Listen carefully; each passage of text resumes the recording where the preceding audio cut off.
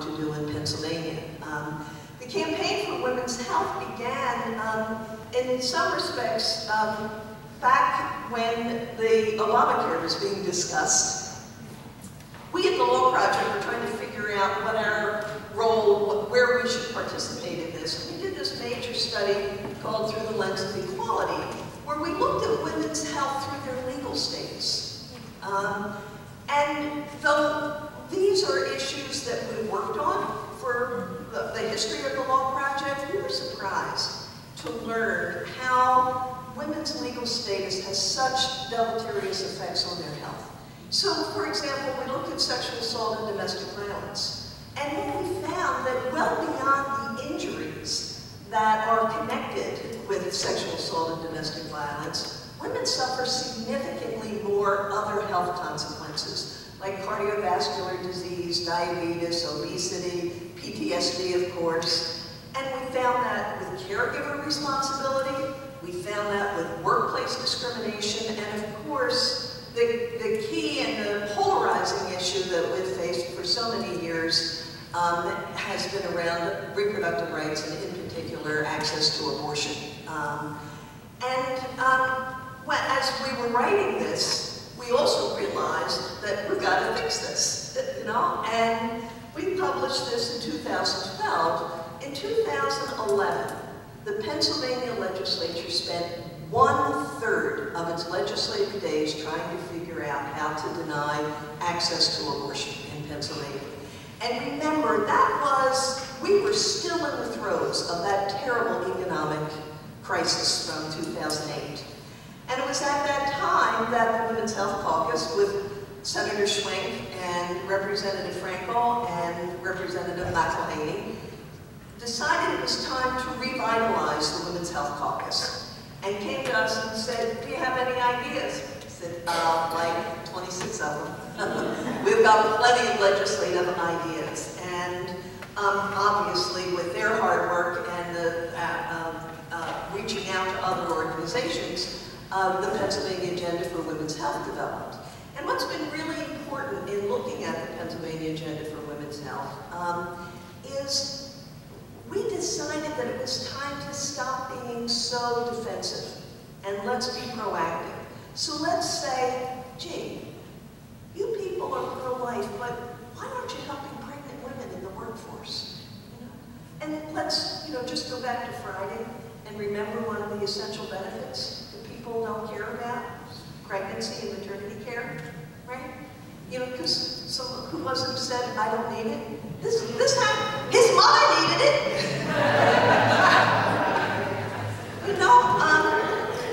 But the total lack of concern for women who want to have healthy pregnancies, and generally the women who aren't protected in the workplace are at the lower income scale, where they're working in nursing homes, they're working in areas where there aren't male counterparts to bring sex discrimination claims under other existing law. So there are big loopholes in the law. Lots of people think that pregnant women are protected, they're not. And of course, we have issues around nursing mothers. What's more important than a healthy baby? Having access to breastfeeding,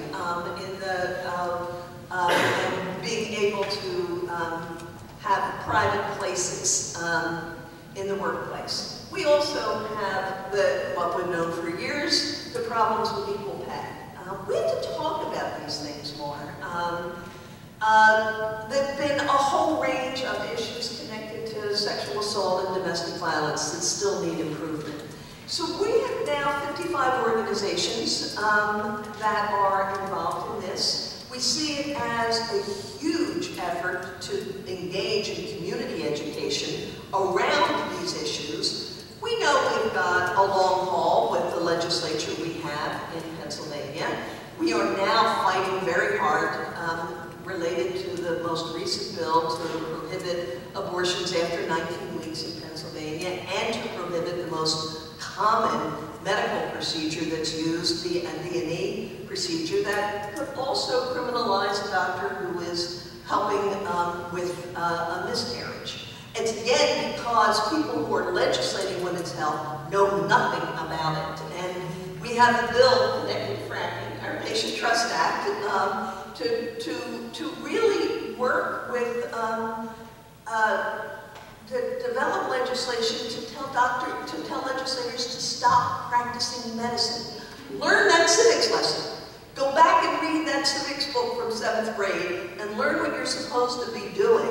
But in the meantime, stop practicing medicine. So I urge you to learn more about the Campaign for Women's Health. I think that it's intersectional. And just one last thing I want to say in my 15 seconds, that one of the things that I think became very obvious in this last election and was very distressful to many people, which was how many white women, 52%, voted for Trump.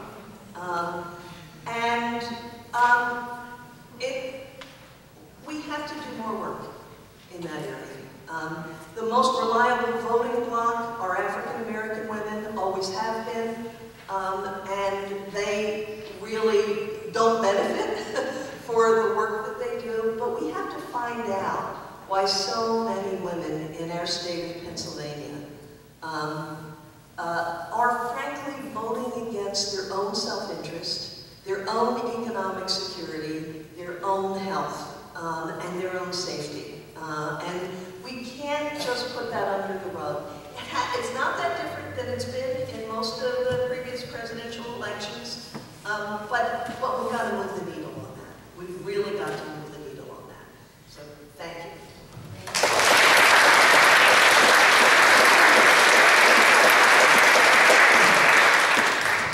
I hope at some point everybody gets a chance to hear about the other, I think it's 18 points in the 26-point agenda for women's health care. They're all really critical. They're all very different.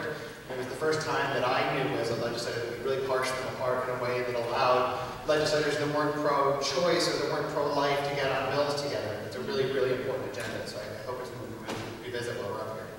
My name is Brian Sims. I'm a state representative from Center City, Philadelphia.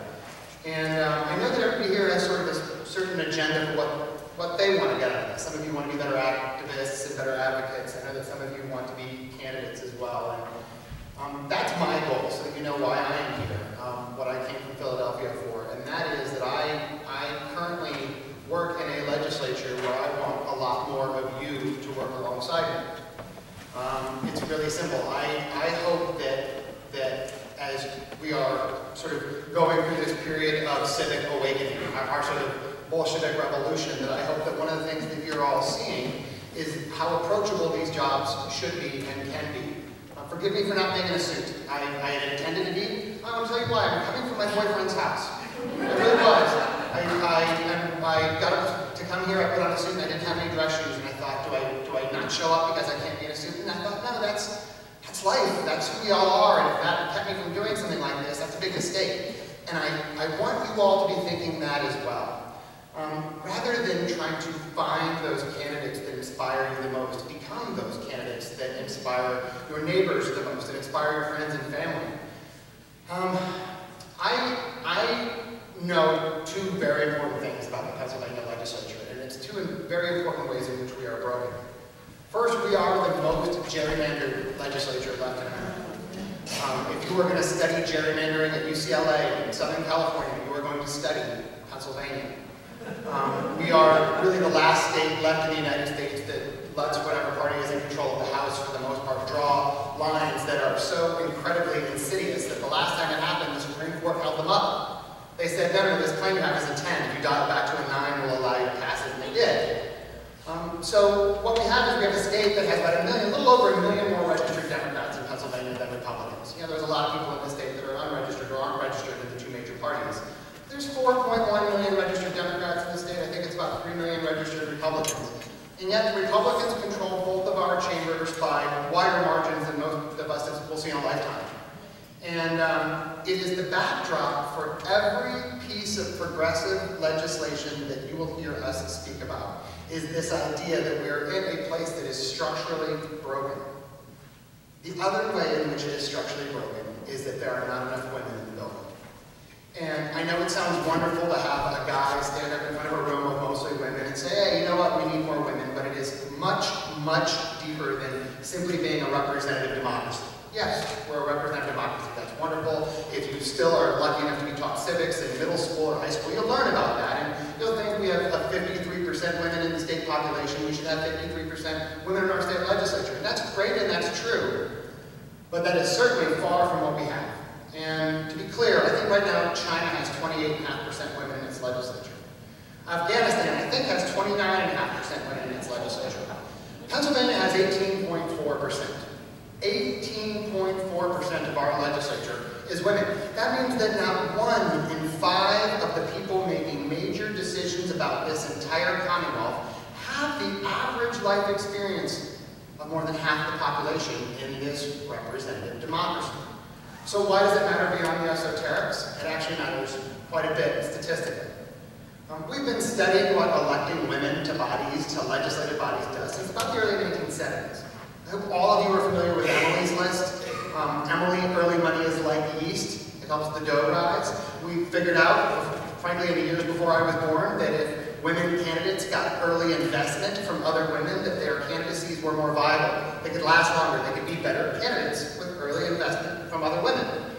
And one of the things that Emily's list has done over the years is that they've actually studied the impact of those women on the legislative bodies that they were elected to. And one of the things that we've learned is that women in state legislatures especially don't tend to focus on the periphery. They don't tend to focus on the 10% of the BS. I gotta watch my mouth in here. The ceiling's periwinkle, maybe I don't. Women don't focus on the crap on the left and the crap on the right. Oftentimes they will tell you the jobs are too hard to get to focus on that stuff, but it's purely about optics. They actually want to get the job done. I think that if you were to take, and we have plenty of time to talk about this, but I think that if you were to take a list of the top 10 things that happen when you add women to a legislature, and put that up next to a list of the top 10 complaints that most of us have right now about our democracy, I promise you nearly half of them would cancel each other out. You know, the most progressive voter right now in America is an African-American woman between the ages of 25 and 34. You know, for all the talk about what progressives think and what progressives would do, I haven't seen a panel of just all African-American women in that age group in a long time. That's what I want to hear from you. We're doing a lot wrong in the Pennsylvania legislature with how we advocate for things. We're doing a whole lot wrong in how we stand up with our collective progressive voices. But one of the things that we're doing wrong right now is that we have the wrong people making decisions about all of us. Barney Frank, my favorite member of Congress, used to say that if you don't have a seat at the table, you're probably on the menu. How many of us feel like we are on the menu right now? I get credit often with being the first openly LGBT person ever elected to the Pennsylvania legislature, but I will tell you that no building that has that much marble and gilding hasn't had gay people in it for all time.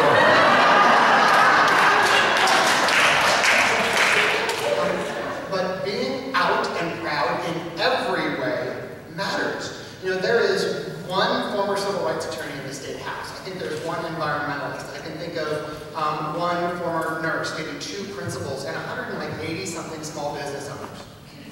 You know, if they were all more successful at their businesses, they'd all probably still be there. And it's becoming a real problem for us, right? We are never going to, and listen, I want to be very clear. My father, my mom and dad are both retired colonels in the Army.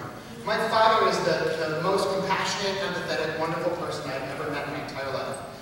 But we are never, ever going to lose the collective life experiences of cisgender white men in legislative processes. No one is ever going to pass a bill and look around and go, crap, how is this going to affect old white guys? It's just not. That is like ingrained into our system. What we need is a system that's thinking about everybody else. And it's not just because of the esoterics of it. It's not just because of the optics of it. It's for one key reason, and that is empathy. And I know it sounds really high-minded when somebody says that policy is about empathy, but I want to tell you exactly why it is. I'm going to vote this year on 1,000 bills as a state representative. 1,000 bills. And maybe 50 of those will ever impact my life directly. Or that I can look at my own life experiences to figure out how this bill is going to impact somebody else. Everything else requires me to put myself in somebody else's shoes when I make that decision. Well, this won't surprise most people in the room, but in the United States, women are statistically, significantly more empathetic than men. It actually is true of racial and ethnic minorities as well. It's actually true of sexual minorities as well. There's nothing biological about it. It's that, that Ginger Rogers thing. It's having to do everything that Fred Astaire did, but backward and in heels. It's that level of credibility that you learn just to keep up when you're told that you can't keep up. And it's something that is missing in politics today. In the halls of Harrisburg, the thing that is missing the most is a sense of understanding for other people. In the United States, a woman walks into a room like this and knows inherently that there are 150 different life experiences, 150 different goals and choices and backgrounds. Men, on average, we really don't think like that. Now, if you're in this room, you're an exception to the rule like I am, we're on the other side of the bell curve, the good side. But on average, men in the United States think that other people are going to arrive at the same conclusions they've arrived at for the exact same reasons they've arrived at them. That makes a room full of men as deciders almost redundant. It doesn't make sense. And so I'm going to end with this because there's a lot we need to talk about, but we could triple the number of women in government in Pennsylvania. Actually, that's about what we need to do. Right now, we just need to about triple the number of women in government to get on par with our demographic. And I'll tell you a really interesting thing.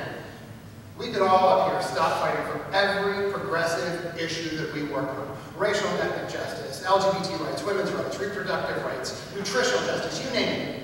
And if all we did was make sure that there were more women in the legislature, in both parties, by the way, the byproduct of more women in the legislature is equality across the board. I'm telling you, I would never have had to run for office if this was a state that had significantly more women in government, and it's a thing that we can do right now in this next cycle. There were 42 women that ran for State House or Senate in the last election cycle. My guess is you don't know who all 42 of them are. I think what I like is that in this next cycle, we know who every single woman running for office, whether it's city council, school board, Congress, or the Senate. And that we know that a part of their leadership isn't just because of who they are and why they're qualified, but it's also the ripple effect of what having more women in leadership roles in elected office will bring. And it will be good for all of us, I promise. Thank you.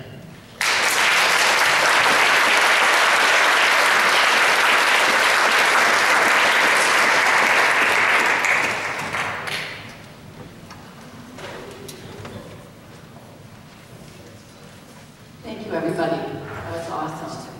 Where's Frank? Do we have the mics? Yes, we do. Yes, we do. Oh, no. So now y'all know how to rock the world, right? Ready? Are you ready? These are just skills. They're skills and a willingness to put yourself out there. Everybody here has the wherewithal to do this. It's not rocket science. I remember hearing Judy say she was having a meeting with, I think it was a senator or a state legislator, and she came away and she said, you know, I think I'm just as smart as that person. Right? We all are. So Indivisible Berks is here to help. We offer training. We have a central calendar of events that you can all contribute to. You can let us know what your events are and where you're going. If you sign up for action alerts, we'll help you figure out what to do with your day. We'll send out a thing that tells you what to do on Monday, Tuesday, Wednesday, Thursday, Friday, Saturday, and Sunday. Which you can, take or leave. So definitely go to the website. It's indivisibleberks.org. Right.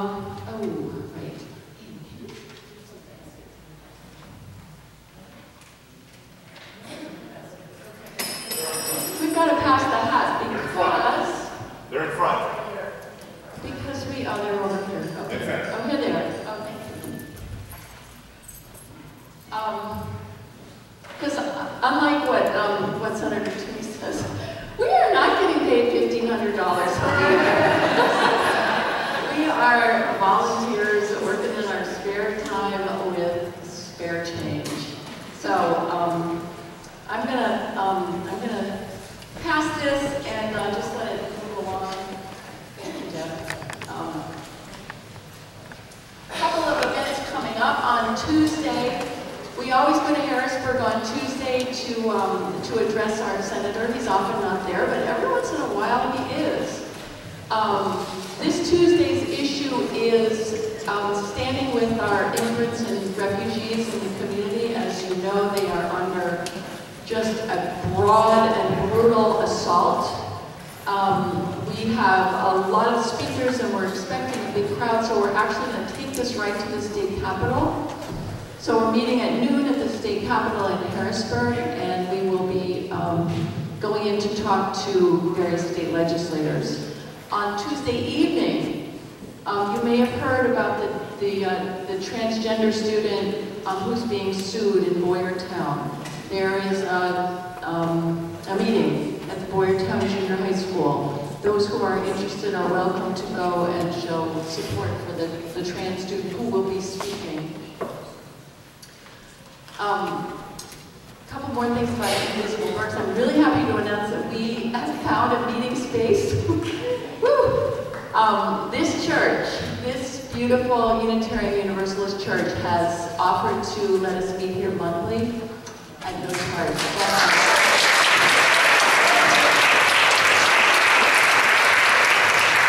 We're pretty happy about that. It'll give us a chance to all get together periodically.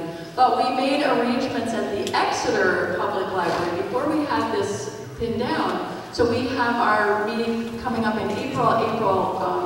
Deb, is it the 13th or the 13th? It's a Thursday at the Exeter Public Library. If you're on our website or get our alerts, you'll know all about that. So, I think it was Ann who said, what'd you say, get in your lane and own it? Yeah. Find your lane and own it. So, really, we can't do everything. We can't. My husband has to remind me of that periodically. It's like, you can't do it all. Nor do you need to. We have a lot of people. We have a lot of energy. We have a lot of support. So that's why we're going to give you a chance to meet with various advocates in a few minutes. We're going to send you out into this room, but now we want to take some questions. We've got wireless mics out there in the audience, and you can ask anything and let us know who you'd like to ask your question of.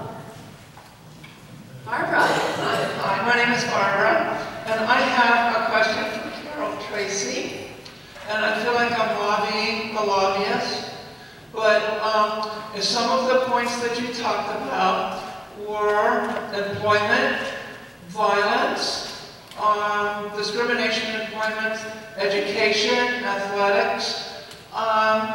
These affect trans women, and I wonder how inclusive your bills are, your legislation that you would like to get pulled through include trans women as well. I don't think that there is currently a bill, frankly. I will tell you, we have just settled a major case involving trans students, but I don't think we have a specific bill. Do we?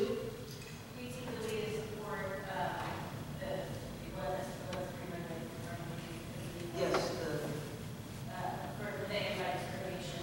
There's not an explicit policy currently in the campaign to It's a particularly poignant question. It's a very well-timed question. What I am happy to report is that I don't know that I've ever been in a meeting about any of these particular policies that Equality Pennsylvania wasn't playing some role in, or vice versa. I've never worked on a single LGBT bill in the Capitol that didn't involve Women's Law Project as one of our advisors as a part of the consultation. That said, there are 50 states that are all incubators and a whole bunch of cities that are even better incubators than states. Every one of most people know this, there's not a single statewide LGBT civil right in all of Pennsylvania other than marriage equality. And so all the time we're always doing that triage of if we can find a better way. Like our conversion therapy bill is now very different than it was 2 years ago because another state found a better way. It's an open-ended way of saying, I can't think of a single conflict at the moment between any of the exclusively sort of women's health care bills and the LGBTQ bills. I don't think there's any conflicts, but that's not to say that there aren't better ways of getting language right, it's law, language matters immensely. So if you've got ideas or if you've got some places where you think that we're not catching an overlap, we're the right people to get it. Yeah, there's one point. I was the word is higher. There's no terror.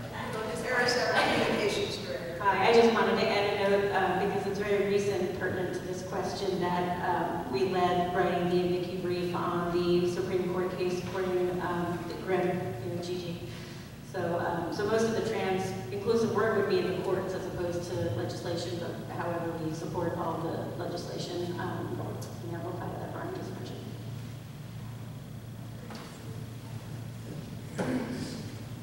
Hi, my name is Louise Grimm, and I would like to ask Senator Schwank and Representative Sims, how do women, people who are progressives, who may not have the funds to run for office, where do they get the funds? It's so expensive.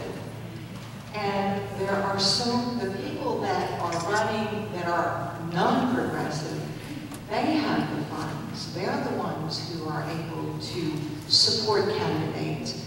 But progressive candidates, we are their supporters, and we don't necessarily have the money to be able to support them. So I'd like some ideas from both of you as to where these people who might be excellent candidates could go. That's an excellent question, Louise. And one of the reasons why it's so difficult for women, progressives of whatever persuasion, to even get the funds to get elected is because of gerrymandering.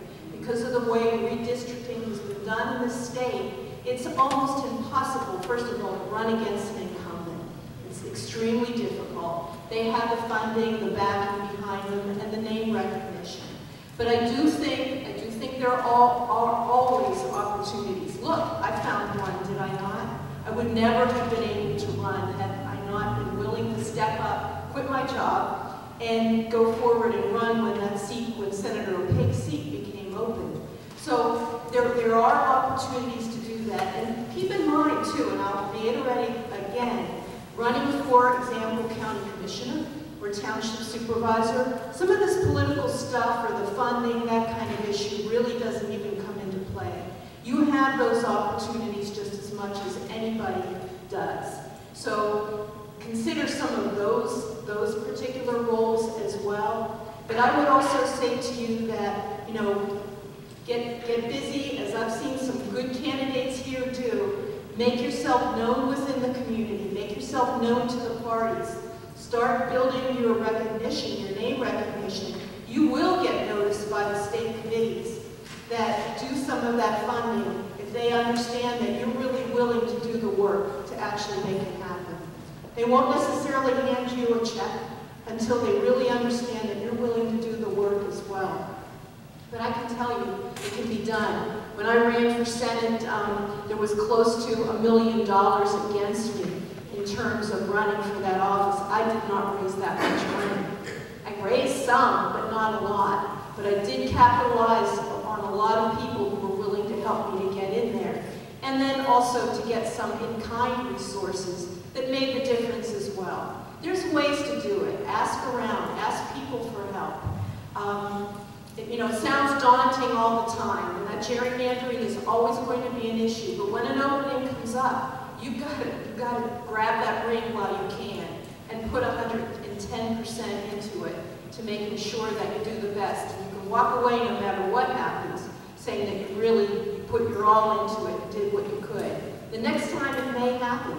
Sometimes it takes a couple times to get there, but it can be done. I first want to address the premise of the question.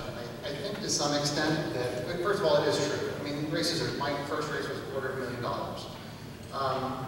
That said, I was single and not working at the time, and I wasn't living a privileged life where I was living on somebody else's dime. I mean, it was triage a couple months during my campaign that I didn't pay my rent, and the people I was renting from me, I had issues, no question about it. But I think that one of the things that elected officials do, especially candidates do, is we tell everyone how hard this is. We tell everyone how expensive it is, how much we have to work, how we wear our souls thin, how our knuckles get raw from knocking on doors. And I think there's a certain level of self-service in that. It's politicians. People don't like politicians, and so elected officials are always trying to find ways of ingratiating themselves to people and tell them how hard they work and how much they have to put up with. And I think some of it's intended to scare people off, and the rest of it is intended to endear us to people. And I think we aren't doing people a service by saying that, yes, it's a lot of money, it's raisable, it is doable. You know how I know? Because 253 members of the Pennsylvania legislature do it every couple of years. It is, for one of the ways that I did it, is I looked outside of my region. You know, I ran against a 28-year incumbent, and I wasn't going to be able to fund that in Philadelphia. You know, if you were a union giving money, you could give a guy like me money, and that was okay with me. So I went to affinity communities around the country. This last election cycle, I had donors in all 50 states. My average donation was like $34.